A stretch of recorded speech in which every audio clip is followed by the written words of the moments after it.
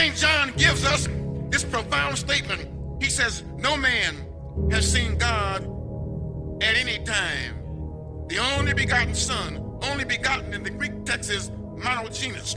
Mono is one, only, or unique. And genus is a race, a genera, or a species, or a kind. So somebody said carelessly, recklessly, and loosely, look at Jesus. He's one of a kind. Hold it. Everybody in here is one of a kind. You have your own fingerprint, own voice tone. Jesus is more than one of a kind. Jesus is the only one of a only kind. There's nobody like Jesus.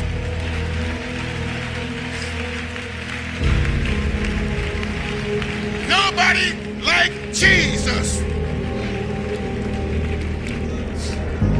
Jesus Christ is in a classification and a category all by himself.